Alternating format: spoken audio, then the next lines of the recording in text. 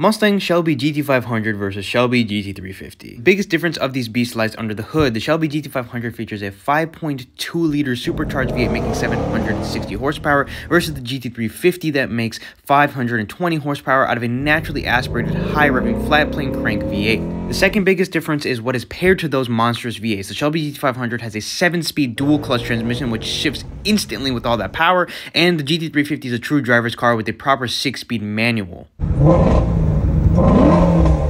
Both of them are such a different experience that I honestly couldn't pick between the two, but here's a little roll race between the 350 and the 500.